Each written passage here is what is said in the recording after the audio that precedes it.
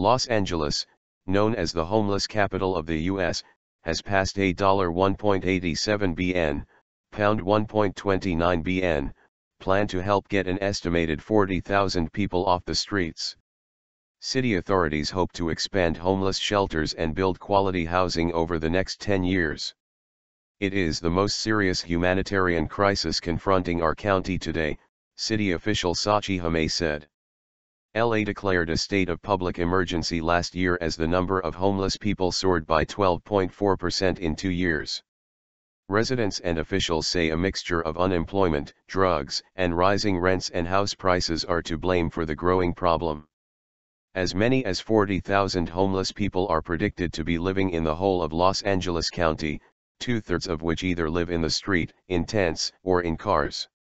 Measures to be introduced as part of a 10-year plan include investing in short and long-term housing, allowing overnight parking for people living inside their vehicles, and creating a citywide network of mobile showers and toilets. Officials are to release $150 million over the next 2 years, which will be earmarked for housing the homeless. Some lawmakers are questioning the source of the funds, but the city's mayor has indicated that it could come from new revenue and by shifting existing funds. It may include things that have to do with revenue growth or the shifting of priorities of money.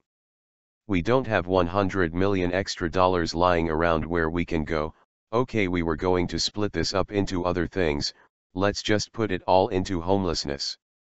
It will require difficult decisions, Mayor Eric Garcetti said. The plans still need to be adopted by the city, which will not be voting on its budget until April.